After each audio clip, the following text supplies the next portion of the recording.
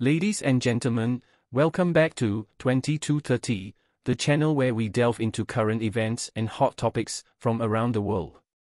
Today, we have a rather interesting and somewhat controversial topic to discuss: a defamation lawsuit in Singapore involving prominent figures. In recent news, Kin Lian, a former NTUC Income chief and two-time presidential candidate in Singapore, has weighed in on a defamation lawsuit filed by two ministers from the People's Action Party, PAP, against Lee Hsien Yang, the son of Singapore's founding father, Kuan Yew. This legal battle has been making headlines and sparking debates, and Mr. Tan's perspective adds another layer to the ongoing discussion. So, what's the story? Lee Hsien Yang, in a social media post, made some serious allegations against the two ministers. He claimed that they had leased state-owned mansions from the agency that one of them controls, engaged in unauthorized tree felling, and received state-sponsored renovations. These allegations have been vehemently denied by the ministers in question, Law and Home Affairs Minister Mr. K. Shanmugam and Dr. Vivian Balakrishnan, the Minister for Foreign Affairs. Now, Mr. Tan's take on this matter is quite intriguing.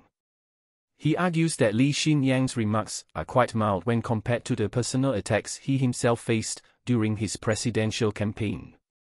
He was labeled as racist and sexist by ex-Singapore diplomat Bilahari Kausikan. Mr. Tan believes that Lee Hsien Yang's words are factual and non-defamatory and suggests that the ministers withdraw their lawsuit to allow the public to make their own judgments. But why is this significant? Well, it's not just about a legal dispute between individuals. It's about freedom of speech, the right to express one's opinions, and the boundaries of defamation. It's also about public trust in political figures and the impact of such legal actions on Singapore's reputation. Now, we are not taking sides here, and we encourage a healthy discussion in the comments section. What are your thoughts on this defamation lawsuit in Singapore? Do you agree with Mr. Tan's perspective, or do you think the ministers have a valid case? Has freedom of speech been compromised in this situation? Let us know in the comments below. And as always, if you found this video informative and thought-provoking, please give it a thumbs up, share it with your friends and family, and don't forget to subscribe to 2230 for more in-depth analysis of current events.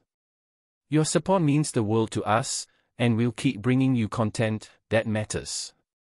Thanks for tuning in, and we'll see you in the next video.